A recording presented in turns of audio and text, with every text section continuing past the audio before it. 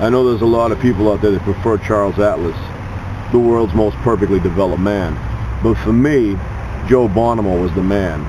I mean, I remember being a kid and my Uncle Hal, who lived about 2 blocks away from Coney Island, would take me and my sister there, and we'd eat Turkish taffy made by the Bonomo family. It was so good.